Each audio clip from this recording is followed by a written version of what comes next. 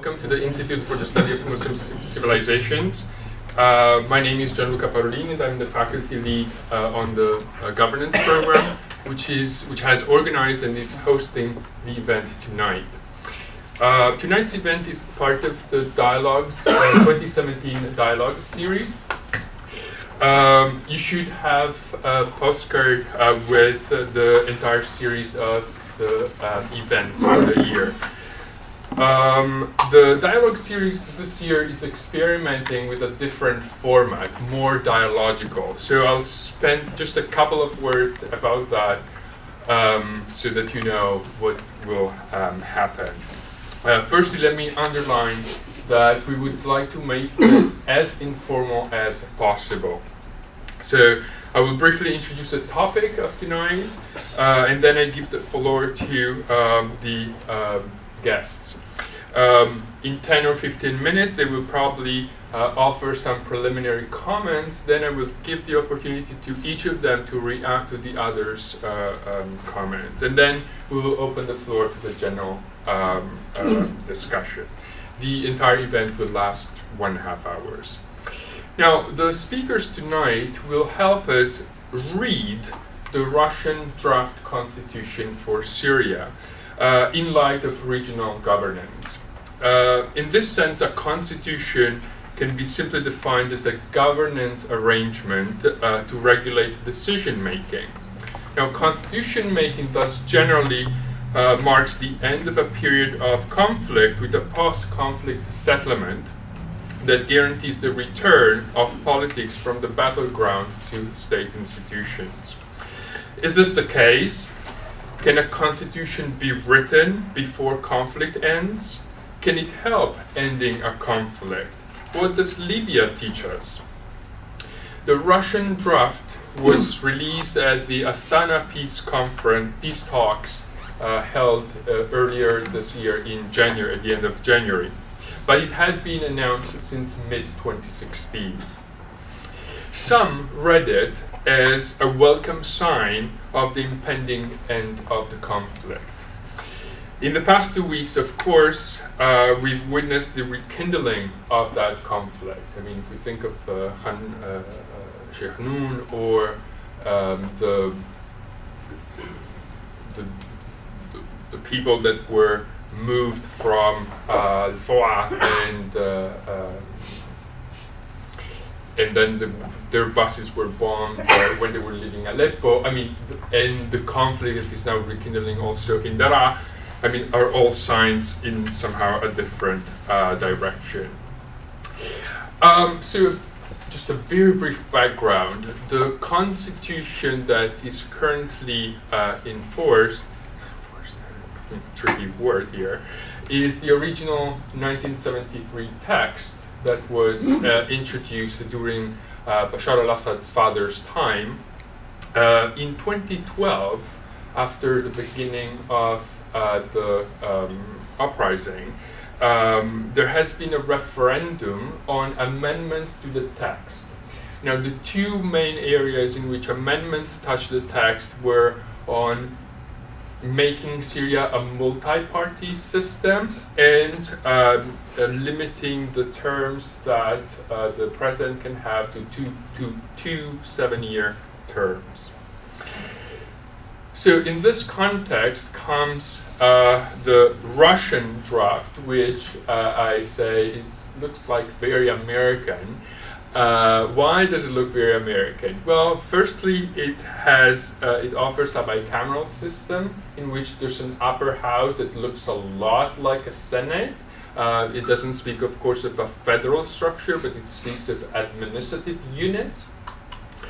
There's a 2-term limit to the president with possibility of impeachment in the upper house. Again, you know, this sounds very familiar to US constitutional law. There's a constitutional court, which we know has been the must of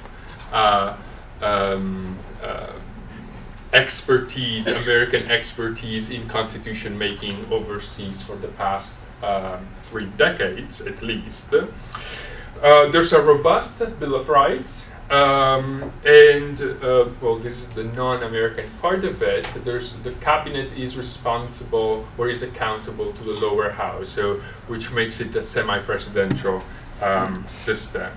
So, question would be: so why has the opposition rejected it at the peace talks in Astana? So this is somehow just the background. There is online, there is a text. So there's of course a problem with the text. So what is the text? So there's an original, God knows, a text in Russian that was translated into Arabic, and then that text was circulated in Astana. Both texts are available online, and there's also 2 English translations, one that is less accurate than the other. So if you'd like to refer to one of these translations, I would suggest you to go to the MEMRI, M-E-M-R-I website rather than the other, because it's a far more accurate translation. All right, so I've taken too much time. Our guests tonight, we have a guest that comes from very close, from the floor above us, Leif Stenberg, who will take the floor first, according to the agreement with the other speaker. And among the many publications, I will just mention one that is very relevant for tonight's topic: Syria from Reform to Revolt. It was actually in a friend and colleague's office, so to show how this book is relevant.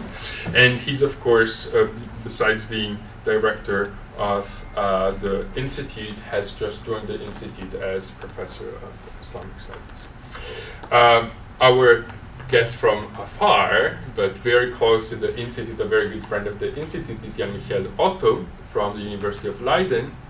He's the author, among many other things, of Searching for Justice in Post-Gaddafi Libya. And in Leiden, he's professor of law and governance, and he directs the Vollenhoven Institute. So also our interest in having them interact and discuss this issue is that they're both heading 2 institutions that are engaged with issues of governance from a European capital, but then that looks at Muslim context, like our program is interested in. So without further ado, and again based on the agreement with the speakers, I will first give the floor to Leif Stenberg. Thanks, Gianluca. I have actually written a paper. I'm going a little bit against the idea of the open dialogue and the more perhaps relaxed version, but I felt like being a new director, I would like to be prepared doing this, and so I actually prepared a short paper. So bear with me. In the following, I will take an ethnographic perspective founded on partly my profession. I'm a professor in Islamic studies, and partly on experience from fieldwork in Syria. My research in Syria has been focused on one religious movement in Damascus. So to understand and analyze this movement, I have adopted a perspective in which I consider it significant to understand religion and the religious movement as part of society and not separated from it. One aim has been to think about the role and function of religion in everyday life, or in order to illuminate some recent experiences and to link this perspective to governance and the Russian draft for the Syrian constitution. I begin with 2 excerpts from interviews with Syrian religious leaders carried out in Beirut in early January 2017. For a while I've been interviewing Syrian religious leaders in Beirut. They travel from Damascus and we meet in a hotel in downtown Beirut. Some of them I've known for almost 20 years, and we used to start the meetings by catching up on recent developments in Damascus and in Syria. One of my friends is an older gentleman, born in the 1930s, and today approaching the age of 80. He stated that in conversations with his friends, many of them are psychologically fatigued, and they almost refrain from commenting on neither their personal situation nor the war in the country. Conversation often end, my friend stated, by saying phrases like Alhamdulillah. In this context, comments reflecting their shattered view on life in general, and conceivably a statement saying that only an abstract God may know what is going to happen to Syria or in Syria. Another religious leader participating in the meeting in Beirut stated that before March 2011 he had been a proponent of parties founded on religious values, and he had viewed the composition of a party representing true Islam as the key in making Syria a prosperous country. His idea had been that the correct Islamic interpretation, molded through a political party, would create ethical guidelines building a successful society. However, in January 2017, he had changed his mind entirely. Due to his experience of the war, religion in any form should be as far from politics as possible, and he viewed his earlier ideas about an Islamic party as immature. In my mind, these two stories are examples of views not always heard, and they point at two difficulties in relation to the creation of a new constitution in Syria. The first story represents the almost depressive stance taken towards the war in Syria, the feeling of hopelessness that runs deep and increases for every day the crisis continues, a hopelessness linked to the feeling of Syrians as abandoned and or desolated.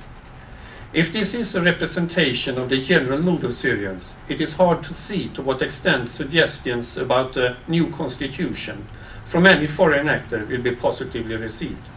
Hence, one point I would like to make is that if, as stated in the draft of the constitution, it is going to be adopted by a nationwide referendum, then Syrians should be involved in the drafting to anchor the new constitution among Syrians, independently if they are in the state of Syria or not. In addition, it is important to gain confidence in political processes among the Syrian population. A referendum about a constitution will not be of any substantial value if why this referendum is taking place is not understood by a large portion of the people. The experiences of free and fair elections in Syria is limited. The second story perhaps reveals a position taken by religious leaders that are not linked to the Syrian regime or to Islamist movements like the Islamic State, Jabhat al-Fatah al-Sham, former Jabhat al-Nusra, and Ahrar al-Sham. I'm referring to the religious leaders that was prominent individuals in the Syrian society before 2011 in villages, urban neighborhoods, and in media. Religious leaders that have performed a balancing act between the people and the regime. In a Sunni case, they were often linked to global and local Sufi networks, to economic interests, and to political ambitions. Still, the secular character of the Russian draft constitution is perhaps first understood as if it would undermine the role of religion and religious leaders in society. But at the same time, if there are religious leaders already in favor of a separation between religion and politics, they may understand this form of writing to work in their favor. Also note that the draft constitution does not mention, like the Syrian constitution of 2012, Islamic jurisprudence as a major source of legislation. To abolish Islamic jurisprudence from the legal framework of Syria may be a difficult task, but I'm not sure that all religious leaders would be against it. My friend, mentioned above, would probably state that in a contemporary context it would be more beneficial to think of Islamic jurisprudence as a provider of ethical guidelines in everyday life to the modern Muslim, rather than being an explicit source for the legal system. Both stories represent Syrian voices beyond the regime and the Islamist movements, and the voice of many who are not in Syria anymore. Among some, a tiredness of the role of religion in the Syrian war exists, and there is a general feeling of despair regarding what is considered a non-existent support for Syrians in the conflict. Among religious leaders, not on the side of Islamist movements or a Christian militia for that matter, nor subject to the regime, the text of the draft constitution could become an opportunity structure, especially if the draft constitution also implies an abolishment of the Ministry of Religion / Awqaf. In Syria before 2011, citizens and people living in Syria without full citizens' rights, such as Palestinians, were not equal to the law or in the labor market, or in the society in general. Scholars on Syria pointed out how the regime negotiates with various ethnic or religious groups, especially minority groups. The primary goal is to create loyal groups of citizens who may receive benefits due to their support of the state. Hence, depending on ethnicity or religious belonging, you are evaluated as a citizen, and on the group level, you are subject to negotiation. And the result of the mediation will give your community a certain status. Perhaps this is an Ottoman rest, but the different possibilities for careers within the state for Kurds, Palestinians, Alawis, Sunnis, and Shias are founded on an ethnic or religious belonging. Appointments to most positions, especially higher ones in the state administration, always have an ethno-religious component. Such a practice concerning appointments is not in agreement with the text of the draft constitution concerning individual rights and the role of civil servants. But at the same time, it is a practice that has characterized the Syrian society for long. Moreover, it is to be noted in this context that in Syria, the question of majority and minority is a security issue. The question of majority and minority also becomes of interest in a situation in which the question is not only about political power, but also about access to power and to, for example, the earlier mentioned labor market. In general, the policies of the regime are to create a state of distrust among the various groups in the society and to negotiate with them to ensure that they, the state, become the sole provider of safety as well as opportunities. Notably, the protests in March 2011 were directed towards the abuse of power from state officials, the non-accountability of civil servants, and the widely spread corruption. And two of the most prominent slogans in 2011 and 2012 demonstrations were the right to dignity and the right to freedom. In this context, the problem was the regime, the authoritarian Syrian state. That was the reason for the uprising in 2011, a state primarily concerned with security issues and not to develop functional state institutions.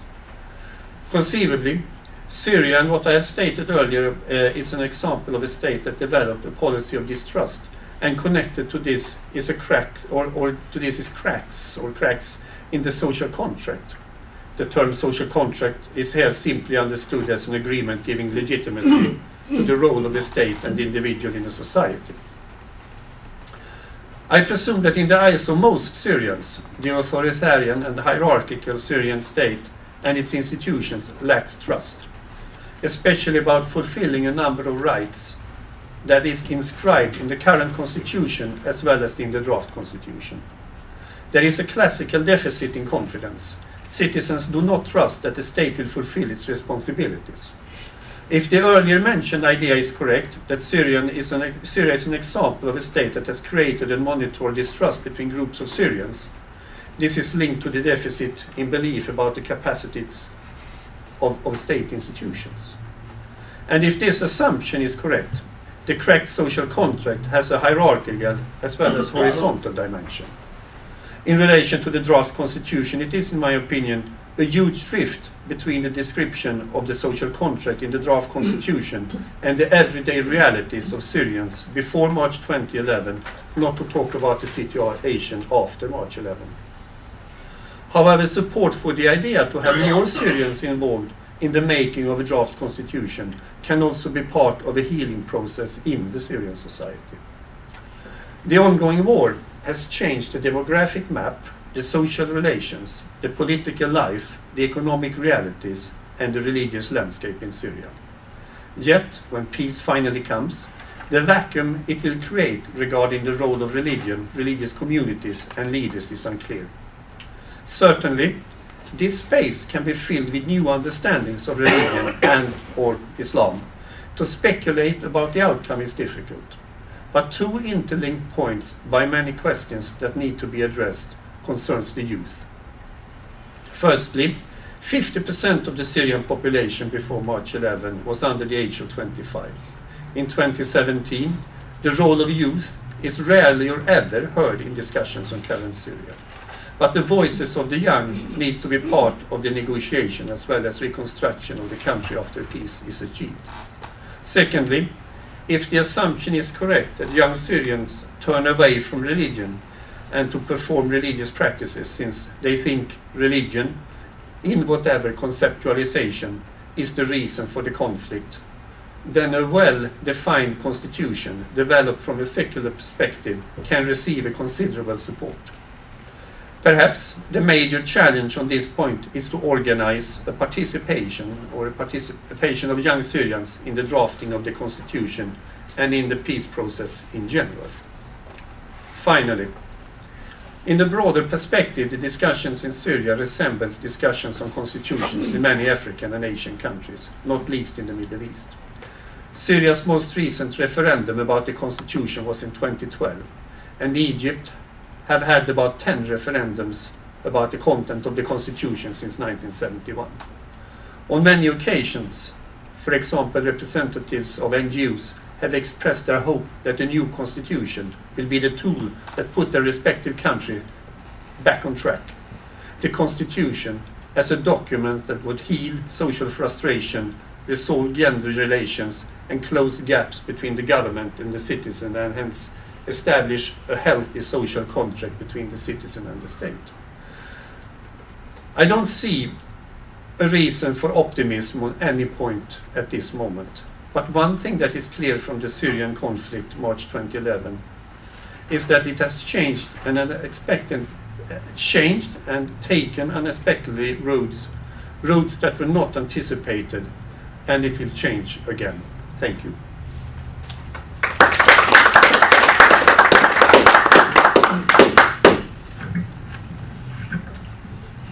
I'll turn it right on to you. Thanks, Gianluca. Thanks for your introduction. I'm very glad to be here, and I have great appreciation for the work of the Institute. So it's wonderful to meet your new director and listen to his first-hand experiences on Syria. I know very little about Syria, and as we agreed, I will speak a bit more about Libya, which is quite a contrasting case.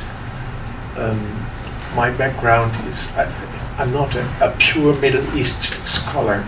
I did my PhD in Egypt, and my wife and I, she's an anthropologist, we lived in a small village, and I learned Arabic from scratch, and I can speak it, I could understand, especially if it has a good Saidi accent. And but I'm not so specialized in the Middle East. My Arabic is actually quite limited. It has maybe to do something with the fact that in our university, the whole tradition of studying Islam originates from another part of the world, namely Indonesia. So when we want to study the relation between Islam and the state, and Islam and law and governance, we actually have to learn Bahasa Indonesia. So, and most of what we did was studying these issues through Indonesian sources. Over time, having been in Indonesia and in Egypt, and my institute works in other non-Muslim countries as well, gives a fairly comparative perspective. I'm afraid also sometimes a bit superficial, but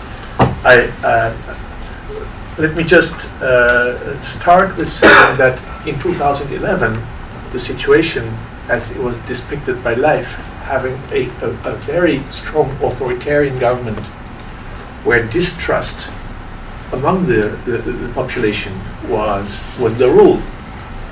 People were just very afraid of the government, and it was seen as highly unlikely that a revolution would ever be able to topple Gaddafi. And still it happened. I should say that before 2011, especially in Libya, there had already been some signs of reform. You all are familiar with the name of Saif al-Islam, the son who since 2000, especially after 9/11, when Libya wanted to show itself as being more moderate than before, and an ally of the West in a way in the fight against terror. So Gaddafi had started with some reforms, from reform to revolt. Yes, there was a revolt in Libya and it was successful. And I'd like to stress that it was mainly authentic. It was Libyans who did the fighting mostly. It was homegrown. It was, you may remember, it started with in the northern courthouse in Benghazi. It also had some characteristics of the East, revolting against centralist authoritarian rule in the West in Tripoli. There's about 1,000 kilometers between Benghazi and Tripoli. It's far apart. Both were once administered by Ottomans in as separate entities, and it's only after the Second World War that Libya was made a state, and there was a lot of United Nations pressure and intervention and diplomacy needed to create a state of Tripolitania and Cyrenaica in the east, which is in Benghazi in the east, and then the south, the Fezzan, which was actually French. So there was some artificiality in the making of that state. But the revolution was successful, the tyrant was removed, and I should stress that until today that is a major achievement. And already in 2011, a constitutional declaration was promulgated by the Libyans, as far as I know, also homegrown, which set out a roadmap as to how, in a couple of months and years, Libya would move from an authoritarian state to a democracy, and with all the notions that are also mentioned in this constitution and in any rule of law discussion about what a rule of law state should look like. Part of the roadmap was that there should be elections, and in 2012 there were elections. Perhaps you still remember the surprise of the enormous success of these elections. Not only the fact that they were held, again, according to election laws drafted by Libyans. First, by the way, they began with municipal elections in Misrata and Benghazi. And when those went successful, then the national election law was made. And so a combination of party list and independent members led to successful elections. The initial transitional council then was replaced by a general national congress, more of a kind of a serious parliament, and the congress then appointed a government, and the government, which was already I think the third executive after the revolution, was led by someone called Ali Zidane. And again, Ali Zidane, who was appointed in late 2012, was by all standards, let's say by all international standards and by most Libyan standards, someone who practiced good governance. In 2012 and 2013, one could see the beginnings of good governance. But there was a problem of security and violence, and that cannot be solved by any constitution, by any roadmap, by any elected House of Representatives. There were simply these militias who, and maybe in the discussion we can more speak about why, but you have armed groups, you have more than 18 million arms, and they're divided, and at some point you get into a situation that these armed groups don't want to give up their arms. They have power, they control villages, neighborhoods, businesses, and the state, for different reasons, is not really able to control them. They tried to enlist them, and they did in many ways. They issued laws, they set deadlines, they offered incentives, but in the end, the armed groups did not disarm, and there are still about 100,000 people, militiamen, and they're controlling today parts of Libya. And Ali Zidane and his government, in the end, had to leave because some of the major militias conspired with some elements in the parliament. And so one day, a militia would come and just occupy the Ministry of Justice. One night, Ali Zidane himself was kidnapped. He was held hostage for a night.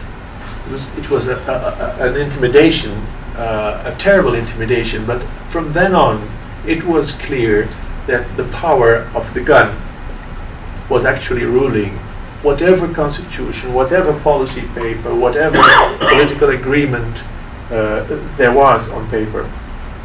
So that's a tragic thing. The elected GNC more and more sided with some of the militias. Zidane had to leave. Then militias from Misrata invaded Tripoli. To cut things short, there were elections. A House of Representatives was elected according to a new roadmap, which was drafted by some legal experts together with some members of parliament to actually save Libya. The elections were held, but many militias came from Misrata to Tripoli. The elected House of Representatives had to flee the capital and go to the east, where they appointed a government. Then the remainder of the old GNC announced that it was still in power. They also appointed a government. So you had two governments, and in practice, armed militias would still rule. And as if that was not yet enough, IS Daesh came, and they occupied Sirte, among other places, and Sirte or Sirte, or whatever is the correct pronunciation, was of course the old town of Gaddafi, and people living there were very unhappy with the revolution. They had lost their face, they had lost their power, and that was one of the reasons why local leaders were not so unhappy to receive foreign fighters and establish a new power base there.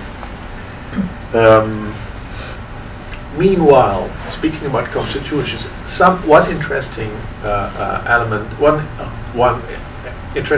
the roadmap had been that a constitutional drafting assembly would have to be elected and draft a constitution.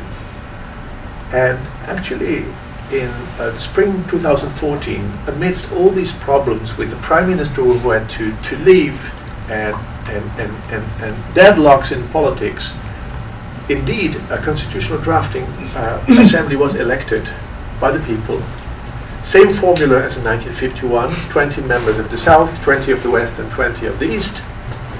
And they decided to work in more or less isolation, far away from the crowd, far away from politics, and to try to be a kind of a unique, almost island of peace and discussion and deliberation. They have come quite far. They had their problems. They had, of course, their discussions about presidential or parliamentary in between. The role of Sharia was a very important one. The position of minorities was a very important one. The Amazigh, the Tamil, the Tuareg wanted a very strong position in the new Libya. So there were all kinds of problems. But gradually over time, there have been a number of drafts, and actually this week a so-called consensus committee seems to have established agreement on the constitutional text. The interesting thing is that this process started in spring 2014, and now we are 3 years from that beginning. I think it's very wise that this constitutional drafting assembly took time.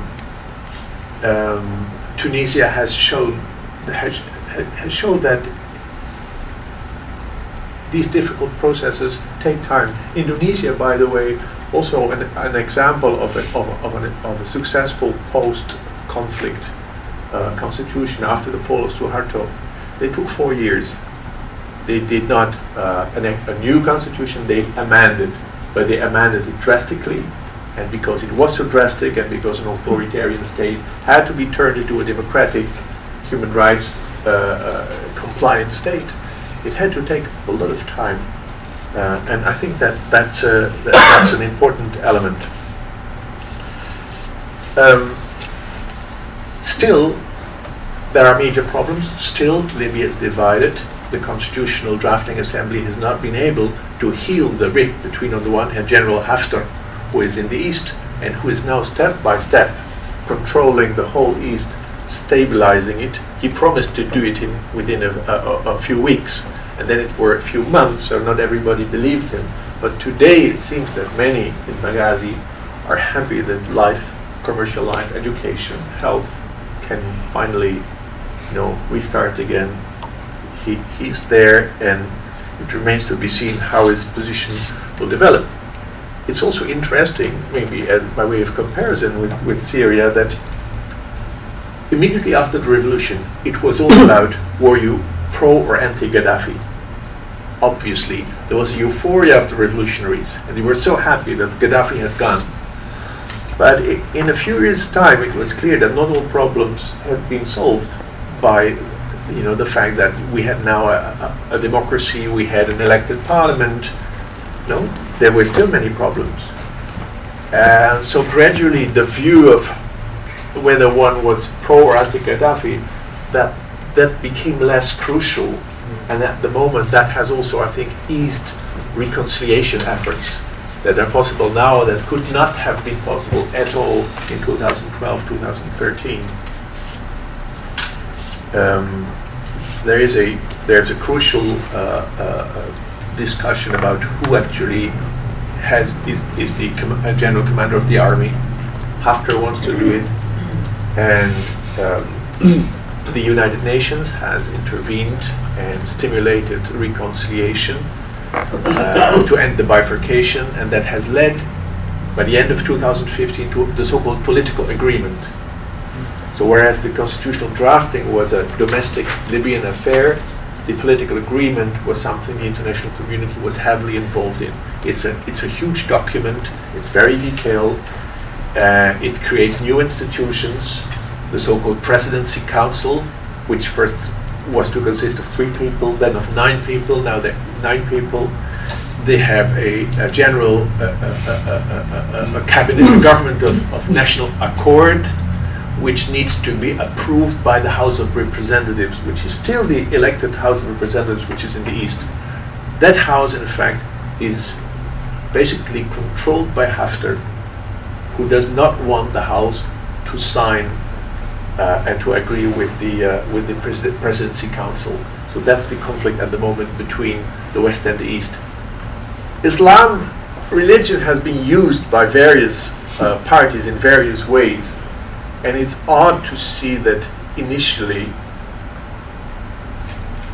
much of the revolution came from the East, from people who would be framed by Gaddafi as Islamic terrorists. And yes, many of them had been trained in Afghanistan, and many were associated with radical militant groups. Now Haftar, who is a former general of Gaddafi, is in the East, and he's fighting Islamists. What he means by Islamists is a very broad spectrum, very broad. At the moment it's mainly Misrata, which is a very strong and important third town. The Muslim Brotherhood, the related party, so-called Justice and Construction Party, is quite strong in Misrata. In Benghazi there's a lot of suspicion against Misrata. Misrata has played an important role in the revolution. Maybe we have time to speak about that in the discussion. So Haftar tries to frame all his opponents as Islamists. There's a mufti. There was a newly appointed mufti, a religious leader as head of Dar al-Ifta in Tripoli, which is Mr. Ghariani. We thought initially that Islam could be the main unifier in Libya, because Libya was very divided across cities, tribes, pro, anti-Gaddafi, and for many other reasons. There were lots of divisions, east and west, south. But Ghariani has become the opposite of a unifier. He's a hot-headed, rather extremist guy, and he gets a lot of support from Qatar. Well, that's a problem. I think his TV station operates from Qatar. Misrata gets a lot of support from Turkey. Algeria plays a role through Mr. Belhaj, who is a very powerful person who commands lots of militias and businesses. So yeah, the regional powers play an important role. The political agreement has been signed by all of them. They all agree they want a stable and democratic Libya, but in practice, until today, the foreign powers do not play a very constructive and harmonious role. So to end this, it's clear that what all successive governments in Libya has expressed as their priorities, it's all the same. It's 5 things: security, unity, a state which is capable to deliver, democracy, and justice. And it sounds simple, but these 5 are all interrelated, and problems in one create problems in the other. And some, of course, use, for example, justice is being used by militias to say we will not give up our arms before some people of the Gaddafi regime are brought to justice. But this does not happen for other reasons. So then why is there a governance failure in Libya? Most people see it as a governance failure. There are 6 or 7 reasons, and I would like to stop there and perhaps begin a discussion about any comparison, if it makes sense. So first... So would this already be the comments on later comments, or? Yeah, okay. I think so. All right. Yeah. Because I think we need to move to that okay. part. Okay. So the legislature in Libya, which was first called the Transitional Council, and then the General National Congress, and then the House of Representatives, has a self-image that it's not only a parliament, but it's actually government. The head of these congresses consider themselves as heads of state. And they have a grip on the government. They appoint the government, they have to approve every minister, and their practice has originated in which they reject, refuse all the time. So here you have a weak government and a strong but divided and not very helpful elected parliament. Today, that has become a nightmare for Libyans. They are so disappointed. They thought that democracy would be there. Democracy needs political parties. They don't trust political parties anymore. They don't trust the members of the subsequent parliaments anymore. So when there are debates about a strong leader or a strong executive or a strong parliament, this system or that system, at least it's something one could consider. Then the armed groups. Many people deplore that at the beginning, immediately after the revolution, they were not able to deal with this problem of the armed groups. Had they done it then, perhaps the problem had been less now. Now it has spun out of control. It's very hard to see how to get them back. Meanwhile, because of the insecure situation, gross injustices have been left unaddressed. It's just the police and the prosecution just cannot go around and arrest people, because arresting people is what the militias do, and they're strong enough. Tribe, city, region, and religious affiliation are put first by politicians, by militias, and they're framing their opponents always as enemies. So there's not a political culture of we have to sit together, we have to make this law work, or no, it's I mean, even in the staffing of ministries, there must be 3 director generals, one from the south, one from the east, one from the west, to control each other. So these kind of problems with state building and with creating a public administration. So yes, there is a constitutional drafting assembly. It plays a positive role. It's not imposed by anyone. They've been very, very clear about, like the Syrian opposition, that this is not something which needs outside interference. they want to do it themselves, and they can surely do it themselves. And then, Jan-Michiel, do you want us to say something about the Russian draft? Yeah, I think I would now give the floor to Leif first, if he wants to respond to your comments, and then if you want to respond to his, and then open the floor, because of in the interest of time. Okay. How do you feel about that? I think he is mic'd, so you actually can keep this. Okay, but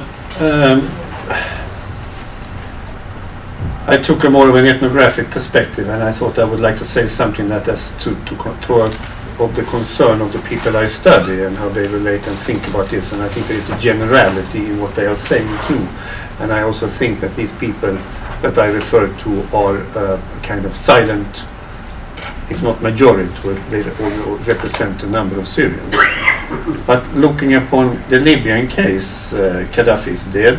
There are, I mean, the international court, you mentioned that one, you mentioned the constitution. When you look upon that, I mean, and parenthetically, many people who have commented upon the Arab Springs usually comment that there are different springs in different countries. Don't make the comparison between them. There are different histories and so forth. But do you think there is anything in the Libyan case that is really comparable to the Syrian case? Not that we can learn, but more comparable. I think you cannot compare Gaddafi and Assad and the destinies. I think there are two completely different things going on. Yeah. As an example. Yeah. Yeah. I mean, I also prefer to study these issues as issues taking place in the first place within a particular country. And even within the country, there are so many different contexts and regions and areas. And I think one of the problems of international interventions and of institutions like the UN or the EU is that they still have in mind something like best practices, and that there's some kind of a kind of a constitution which you can have in your computer. And you travel to countries and you just change the name of the country. But then I would go ahead. What I also think is lacking in the discussion concerning Syria is also this situation on the ground in Syria. If you look upon all available statistical data you can get, and I don't know how much you can trust it at the moment, but what you can see, if you turn to the UN home pages, is that more than half of the population of Syria from March 11 is now refugees. Around 7 million of them inside Syria, which means that 50% of the Syrian children do not go to school at the moment, all of those who are inside Syria. 4 out of 5 live under the poverty limit. So the situation has become so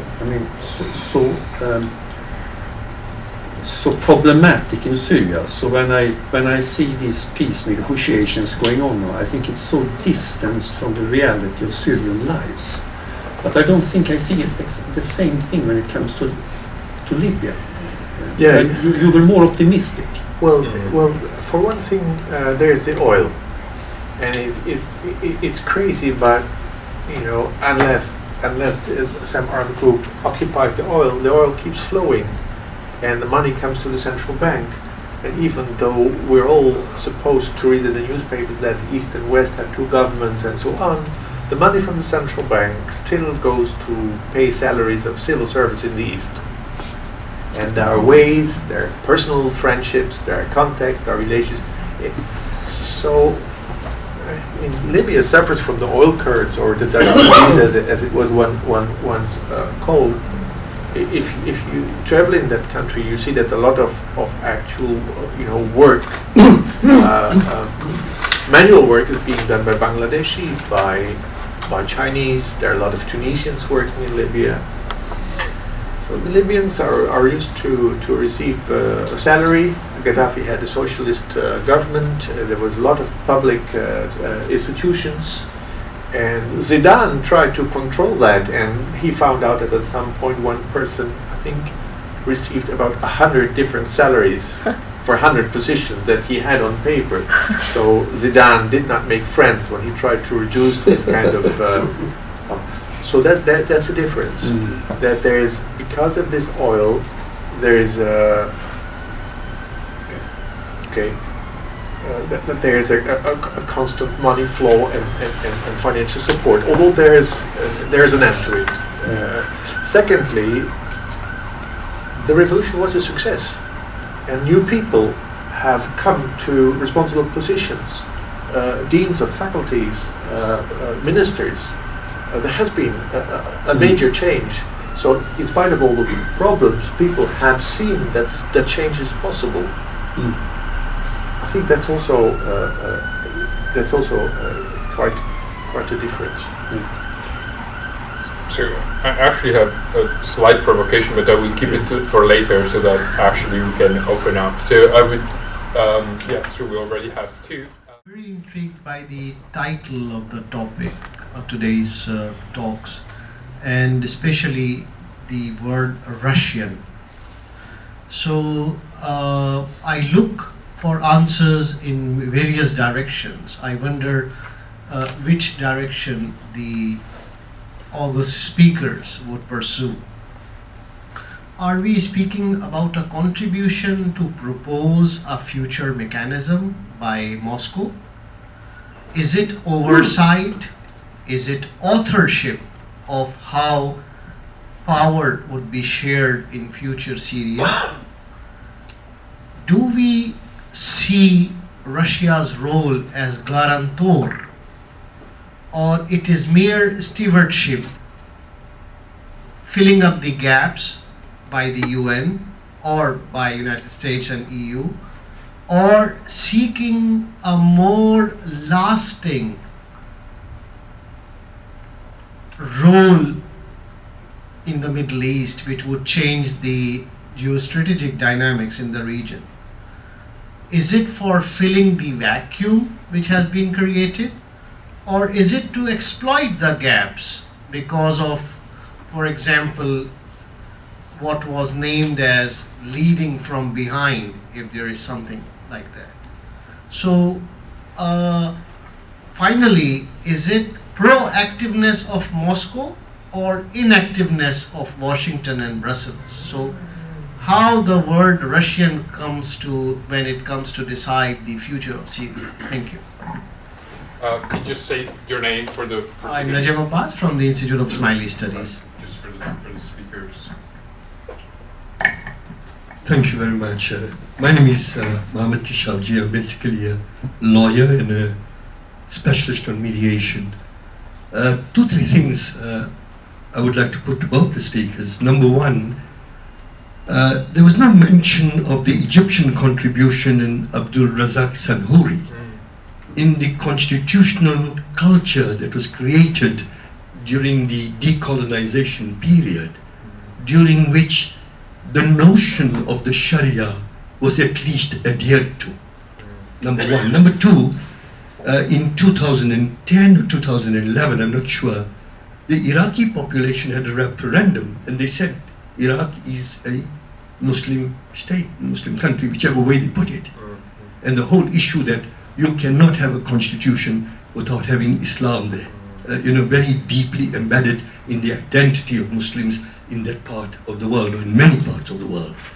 So the question I'd like to pose is that it's rather sad that 50 years after Sanhouri, we do not have outstanding constitutional lawyers with Muslim background that could play an indigenous role with Western constitutional thinkers. Number one. Number two, the role of Sharia is up for grabs, in the sense that the word Sharia becomes very radioactive. And I think that by keeping Sharia out, would we ever get any sort of an accord? Or might constitutional gaze say what type of Sharia would be compatible with what type of constitution do we require today in post-conflict situations? And the last point I'd make, I was born in South Africa myself, and was very fascinated by the processes that took place there under Nelson Mandela. But today in South Africa, the Constitutional Court is not being able to work. Because if the President tells the court what to do, what not to do, the institutions of the rule of law have to be from also within the culture of the country. They cannot be imposed from outside. So to what extent can local institutions be revitalized to play the new role of law institutions that are required in those countries today? Sorry, I may have been a little long-winded, but So we're going to take the first four that I listed, and then I'll give the floor to the speakers. Thank you for the both talks. Actually, I would like to ask a question.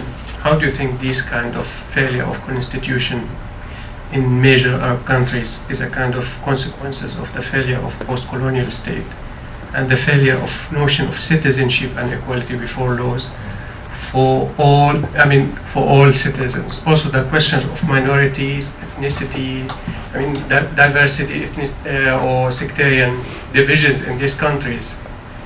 Does it make that the Lebanese example as an inevitable conclusion, as we saw the Iraqi one followed the suit of the Lebanese one? So do you think that probably the Syrian one or the Libyan one would go that direction? Mohammed, your name? I'm sorry, Mohammed Magdal from the Institute for the Study of Muslim Civilization. Yes, thank you. I'm Sami Zubaydah of Berkeley College. I'd like to ask, how relevant is the Constitution in any of these countries, really? There are written constitutions in lots of, one of the most advanced, of course, is Egypt, which has already been mentioned. But from the time of Sadat, from the 1980 on, the constitution of Egypt has been bypassed through emergency laws and military courts. And that is in a country in which there was some degree of judicial independence, autonomy. No longer the case now, of course, but it was at some point. Now, when you come to somewhere like Iraq has been mentioned. You had a long, drawn-out process of constitution writing and wrangling and referenda on the constitution. Well, how does the constitution rule in Iraq now? The realities of power are such that it's constantly bypassed by all parties. It makes me think that the Russian proposal of a constitution for Syria is merely a strategy for concluding the conflict in favor of Assad. So even if the constitution was accepted and written down, is it going to be implemented? Can I be provoking on this? So if that is used to end the conflict, doesn't that make it immediately relevant? Absolutely. I hope it works. I hope it works to end the conflict. Yeah. But that is a strategy. The constitution itself, will it be of any efficacy? Yeah. Will it be actually, is really the question. Yeah. And the case of Libya, of course, is very different, as you all said, but I won't say it. Yeah. So, do you guys want to respond to this first four? Thank you. The whole big lecture. Yeah, I know, but it's... Okay. I'll respond to the ones I had time to note and that I think I can respond to.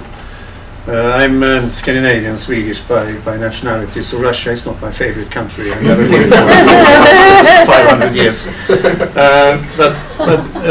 So maybe I'm biased on this one. Anyhow, I think it's important to see also the old relation between Russia and the Soviet Union and Syria, and also the claim the new state of Russia did after they were established in order to not let Syria escape the borrowings they made from Soviet Union, so they wanted their money back simply. So they kept that relation going. They've been the provider of weapons for the Syrian army for the last 30 to 40 years, so there is a strong economic relationship. They have the what do you say, the fleet, the base in Tartus. That's also the only base they have in the Mediterranean with access to Atlantic. They also are disappointed in the classical explanations, the disappointment with the Libyan experience, and also the competition on an international level between Putin and former US President. And another point there is, of course, that there are many layers depending on where you look upon the conflict. So I think it's very important to understand what has been going on since March 2011 as a very shifting conflict, and therefore I think it's also important to understand that it will shift again. But in this case, it's been pointed out other things that makes Russia stay on is the, I mean, as you mentioned, the influence in Middle East in general. But also then that Syria is now a marketplace for selling Syrian weapons. There are also the statement by Putin that if we can kill many of the Islamists that are from the former Soviet states in Syria, it's much better to have them on doing attacks in the streets of Moscow. That's paraphrasing one of his statements about this. So there are, I mean, a number of issues that I think are important here. The post-colonial issue and the role of religion, I'm on the view, I mean, theoretically, that religion is something produced in a sense, and therefore when we look upon these conflicts, there is I mean, the typical example of Lebanon. It's very clear to me that religion might not be the reason for a conflict, and I think there's very difficulty historically to see religion as a reason for a conflict. But due to conflicts developments, it becomes the legitimate reason for instance, safety, belonging, and how an instrument to motivate and justify why you are in a conflict. If I say that, that rules under the same principle that the conflict is going to change. Therefore, I also think that the role of religion will change, and it might come out that Syria will be a very interesting case in the future when it comes to how do we apply or how do a state relate to religion. Therefore, I see Sami this as an interesting example because it's so secular in its character. It's taking away the paragraph or Article 3. It's usually in the Middle Eastern context Article 2 and 3 who relates to the role of Islam in the society or in the state. And in this case, that's an abolished article. So even if the Syrian opposition, or rather the Syrian opposition that was represented by represented Syrians in Astana says no to this very clearly, it is a draft that has been discussed, and we are sitting here and discussing it right now. Another point is that yes, constitutions may be of no value for many good reasons, but at the same time there are a lot of expectations in constitutions, and I'm now the second advisor of a PhD interviewing NGOs, female NGOs in Cairo, and these female NGOs, they play a lot of emphasis on as soon as we can get the right constitution in place, this will actually solve many of the problems in the country. And if that's right or wrong, that's a completely different question. I'm just pointing that there is an expectation, and I think all these elections concerning the text of the Constitution goes back to your question, because I think it's part of a soul-searching mission. What is the soul and what is the identity of Iraq, Syria, and so on and so forth. So that's paralleling the writing of the Constitution, that identity search that goes on still. So therefore, I think it's possible to refer to the post-colonial discussion in order to understand what's going on. Right. That's one last thing. I also think in the case of Russia and Iran, Hezbollah and their intervention in Syria, as it has become of now, peace is more expensive than war. So therefore this kind of low intense war fits the Syrians and Iranians and the Hezbollah quite neatly at the moment. If not, someone has to take the consequence for the peace.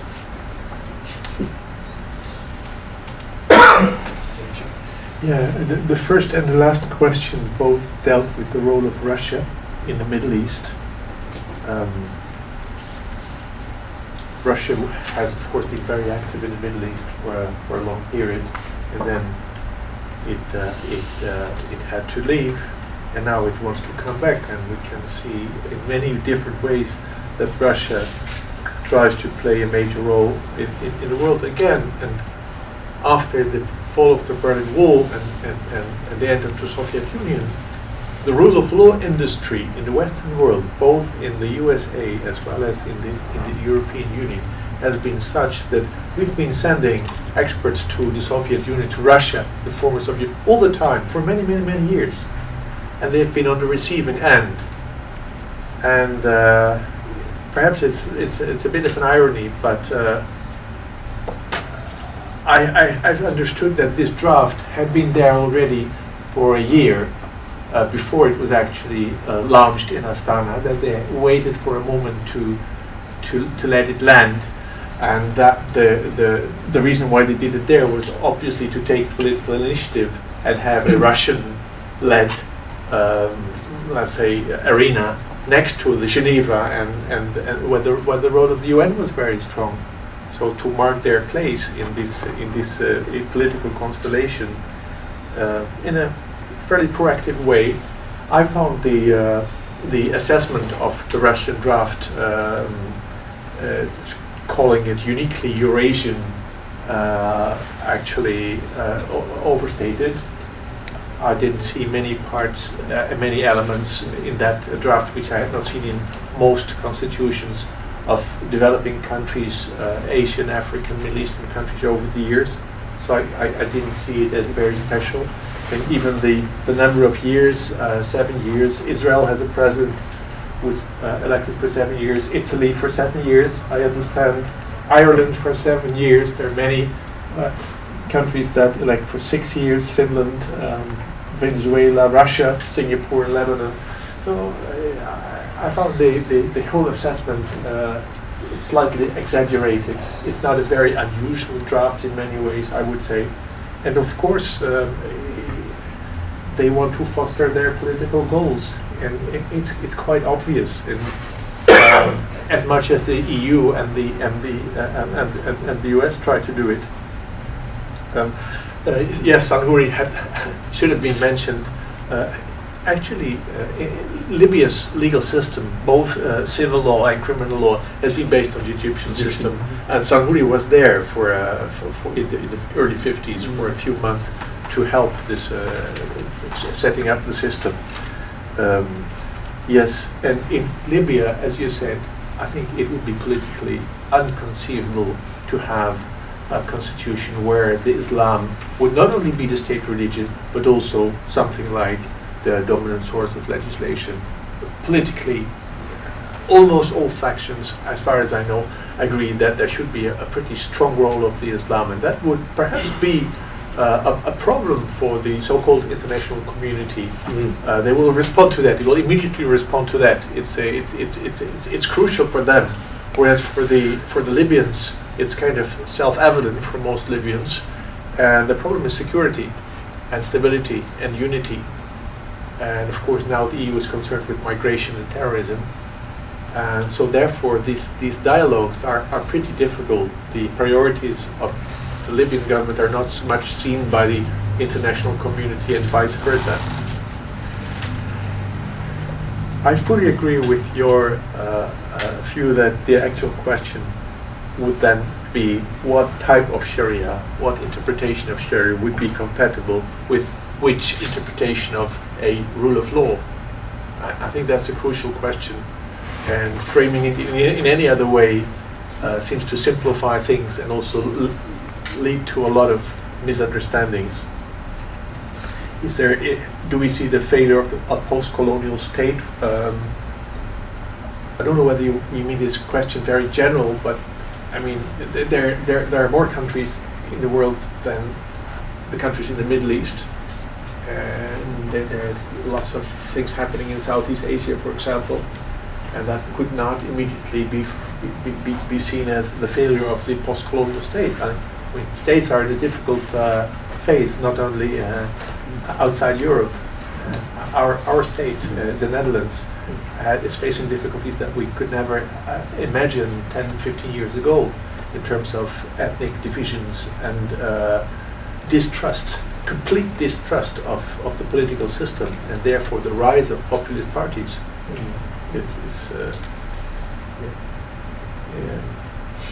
And perhaps to end with, I also fully endorse what you said about South Africa, that I mean, a constitutional design can be beautiful, but it must be supported by, and then you said, a country's culture. And here, I mean, culture is, I think, it's a very broad concept. If it includes a country's social, political, economic constellation, yeah, I fully agree. I'm a bit hesitant to see culture as a static concept or something very specific. I think it's often used to hide actually political and economic factors and actors at play. But I think in Libya for sure we can see that the constitutional designs are not the problem. The realities on the ground with militias are the real problem. Leif, you wanted to intervene? I just thought about the areas that has been not under the control of the Syrian government. I know there are of course many projects on the ground taking place, and there is one which is training the judges of Syria. It's both a dangerous project, of course, if the land is recaptured by the Syrian government. These judges face a brutal fate, I guess. But at the same time, I think it's a very bold initiative, which also one should remember. I think that Syria has more judges per capita than many others, especially if you compare to a Western European country. So there is a number of persons to train who will then try to practice law from that type of constitution that we, or law that we see as secular.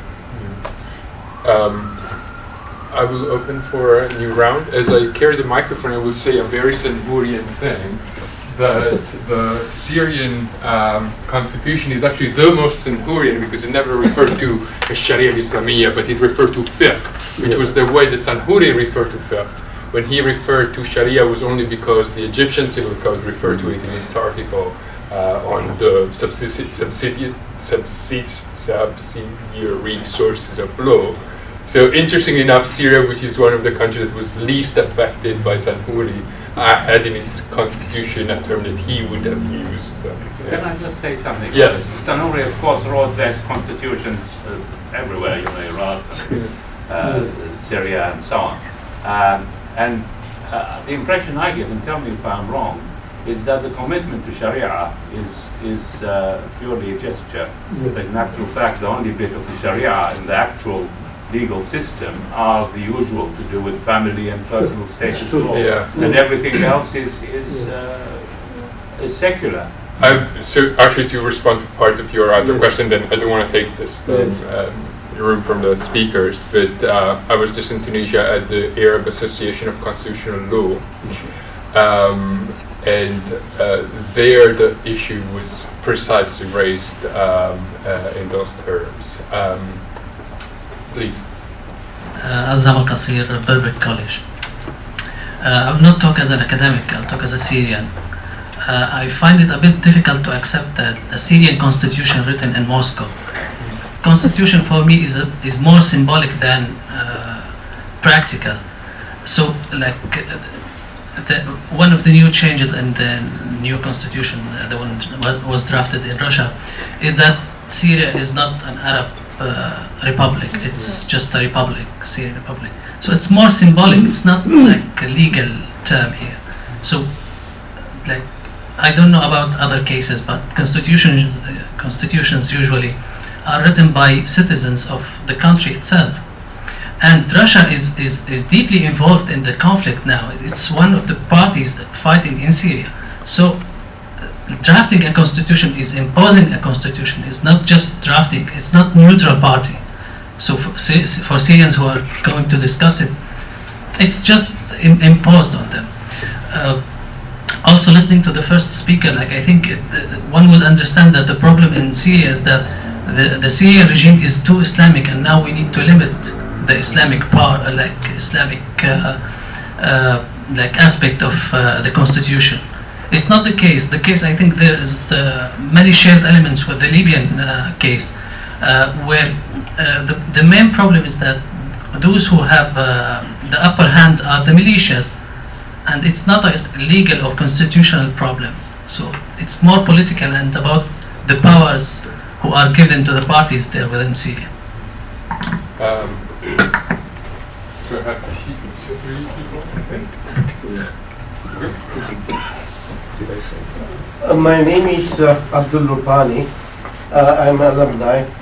I just want to see from the both speakers whether anything can be learned in case of Syria or Libya, where like Lebanon multi-confessional, and how they have arrived at rapprochement, years of fighting, and now you find a sort of peaceful coexistence, whether it is possible to learn something from it.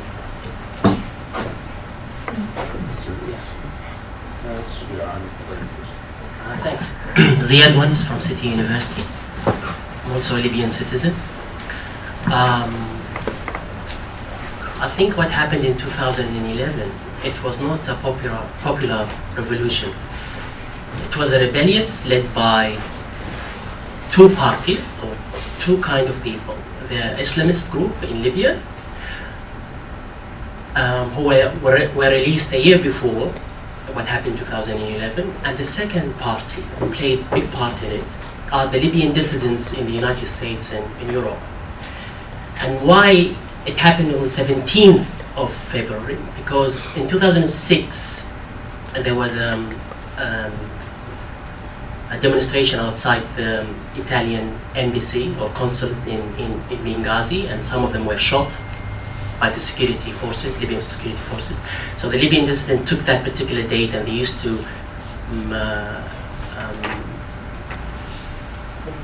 commemorate that date every year until 2011.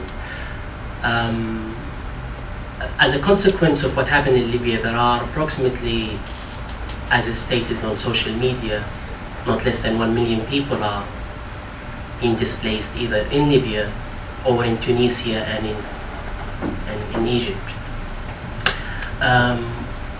My question is, those who write the constitutions were in Russia or Libyans who have double nationalities, is it acceptable? And do you think the people, the indigenous people of those two countries, will accept the constitution at the end if it is implemented later on?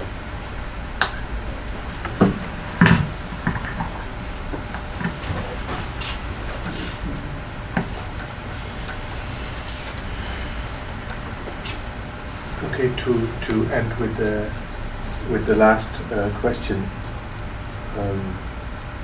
whether the rebellion of 2011 was, I used the word homegrown, and you say, well, there were Islamist groups, and then there were the dissidents in US and Europe, so it was not that much homegrown. I can only speak of people of Benghazi University who I spoke with many times and very often, and the descriptions of what happened in the streets of Benghazi suggest to me that there were many students, many ordinary people, and later in Tripoli the people I met, journalists, students, intellectuals, artists, who just were wearing these militia uniforms because they felt that they had to participate. So I would think that it's an important part of the revolution is Libyan by its very nature. Yes, you're absolutely right. There are many people displaced, many of them in Tunis, many in Egypt, many internally displaced. One of the most tragic groups, of course, the Tawarga, who were in a terrible fight with Misrata, and their whole town was destroyed. Fortunately, there is an agreement between Misrata and Tawarga now. One of the small successes that are not mentioned, I think, in the international media, but I think from a Libyan perspective, that's quite something. Has not yet been implemented, but it's there. Is a constitutional which is drafted by outsiders acceptable? No, not at all. I mean, in that respect, I would say the fact that the Russians, they actually presented as a draft made by Russian political experts and Middle East experts. I find it a bit silly because in all international collaboration for rule of law reform, including training of judges in Syria, it's so obvious that if it's a draft just landing, it will never be accepted anywhere, not only for a constitution, but in many other sensitive areas of law. There are countries which are so independent, such as Afghanistan, that we've seen lots of drafts are being passed, more or less imposed, most of them being drafted by consultants. They are not absorbed by the legal system at all. And then the international community talks about a failure. Yes. So you'd be absolutely right. It will not work. It's not legitimate. It's not accepted. Learning from Lebanon, I think that's a question for life. The situation in Libya is not one of multi-confessionalist. It's all Sunni Muslim basically. So the reconciliation has to take place, but along other lines.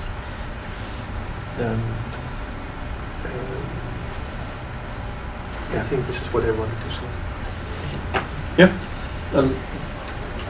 The first question, I don't think I said that Syria is too Islamic. I referred ethnographically to interviews I'm doing with religious leaders and presented their perspective and what they think, and then I made some comments about what I think they represent. That I think is important in that case. But at the same time, I think it's this question gives me the opportunity to say that religion has been a very hot topic in Syria long before March 2011. The arrest of the Sunni religious leaders in 2008, 2009, 2010. The Alawi tradition and how that has been Shia-fied, if I may say so, for long, especially since the Bashar al-Assad took power, and how that has been met by protest by Alawi religious leaders. So that, and then you have the Shia and the people who came from the conflicts in Iraq and ended up in the southern suburbs of Damascus and in other places in Syria, and what that implicated and what that meant to Syrian society, and the dialogue between Sunnis and Shias in the country, and protest from Sunni leaders. So I think not to mention the terrorist attacks in the heart of Damascus in also 2007, 2008. So there are a lot to be said about the role of religion in Syria, but I don't think that Syria is too Islamic, and I don't think I said that. I do think that the idea of the Arab Republic and cutting out the word Arab is very interesting, because it goes hand in hand with what I said about how the Syrian state has been trying to negotiate with minorities. And if you take the word Arab away, then again you leave room for people to be citizens but being Kurdish or have any other ethnicity or religiosity again, which was, the case in before this introduction of an Arab Republic in the early 1960s. So I think that goes hand in hand with the constitution and the writing of constitution itself. We have reached the time. Just to briefly say a word for why the two experiences were put one next to each other. Of course, it wasn't to suggest that there were similarities in the specific cases, but rather to focus on the process rather than the specificity of the case.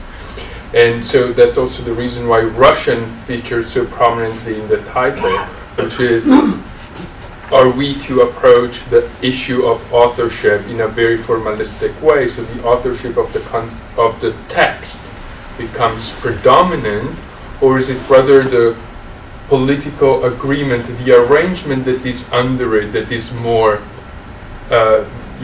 momentous? So I think that Jan-Michiel explained how there was a full Libyan authorship of by the CDA, which was actually called the drafting committee. It wasn't constitution making, it was constitution drafting, and that operated in isolation, even in Oman.